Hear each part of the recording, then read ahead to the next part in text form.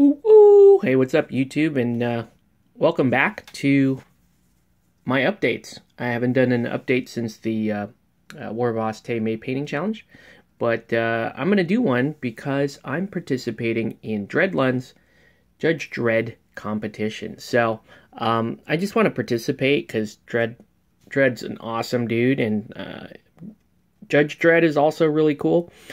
So I started this miniature right here. This is, shoot, if I can get the light to focus.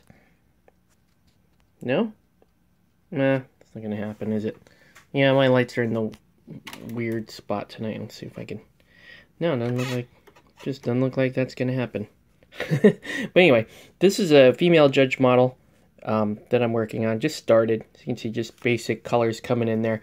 But I'm going to be trying out the Judge Dredd game at some point. So I wanted to play a superhero. I think you can do that. Somebody told me I can do that. So I'm painting this like black cat miniature. She's still in progress here. And then I'm going to paint like a pyrotechnic type character, but I wanted to use Reaper chronoscope, so you can see I got a little bit of a Starfire theme going there. So anyways, these are the miniatures that I'm going to be using for Judge Dredd. Therefore, those are my Judge Dredd work in progress miniatures.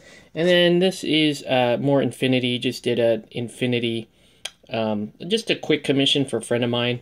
And then the O12 Commissioner is actually my miniature. I think he's really fun. So anyway, I just wanted to put up a really quick video because I haven't done a small video in a while, and I kind of want to continue to do some updates every now and then. So that's going to be it for this video. I want to thank you guys for watching, and we'll catch you on the next one.